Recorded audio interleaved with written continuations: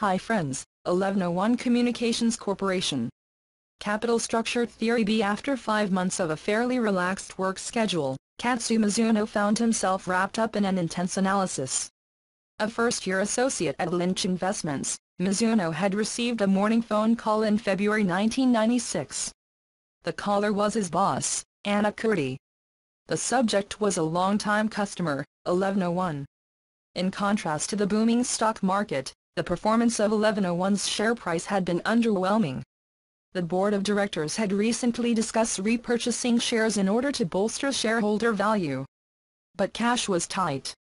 If 1101 intended to implement a stock repurchase program within the next 6 months, the company would have to use debt financing to supply the cash. Although the current debt-to-equity ratio of 40% was arguably below the industry average and 1101 had excess debt capacity, the decision was far from simple. 1101 had contacted Lynch to provide an analysis and recommendation regarding the proposed debt issue and stock repurchase. Kurti needed to respond quickly, which gave Mizuno little time. The board planned to disclose the details of its plan to improve shareholder value by the end of the following week. Any recommendation and accompanying analysis would be intensely scrutinized. The heat was clearly on.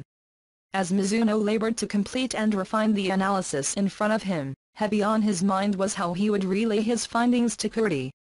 What information and resources would she need in order to advise the client on whether to move forward with the plan?